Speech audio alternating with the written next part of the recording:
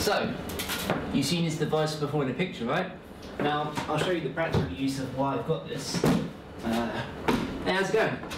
Basically, if we unbolt this, we are using it for 180 degree shots, or even potentially 360s worth, if you really wanted to go that far.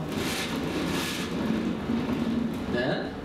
Or, 180 degrees, or 45, or, even little movements as far as 22 degrees. 22 and a half, sorry. God, math. Which we can lock into place with the bolt, so it doesn't move. Like so. Good, isn't it? Basically, so we can have like shots that are composited on like in the forest, for example, as this case is, and have real like sort of hyper real type movement and visual going on. That's the idea anyway. Plus you can do whatever the hell you want with this, like you can rescale it up and position wherever, can glorify yourself. Sort of thing. It's awesome, isn't it? That's what it's for.